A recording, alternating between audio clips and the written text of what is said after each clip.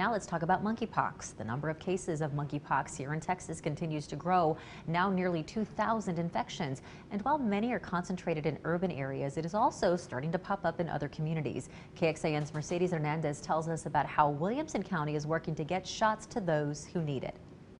Thankfully, in Williamson County, we have not seen extraordinarily high numbers, but we certainly do have monkeypox in the county. Williamson County saw its first presumed case of monkeypox back in July. Those numbers updated Wednesday are now up to 11 presumed cases and 6 confirmed. And what that means is that 6 cases have gone from the private lab or state testing and had confirmatory testing done through the CDC. The county gets its vaccines on an as-needed basis, but it's easier to get the shots than it used to be. Here's who is eligible: those exposed to monkeypox, men with multiple same-sex partners, and people with increased exposure risk. And if you're not sure if you qualify, definitely give us a call and we're happy to walk through it. Norwood notes that while the virus is largely impacting the LGBTQ community the most right now, the public at large should still stay aware. Anyone who comes into contact with that increased exposure risk, that prolonged intimate contact with someone who has monkeypox, we all run that same risk. In Williamson County, we all need to be careful. We just need to keep an eye. Mercedes Hernandez, KXAN News.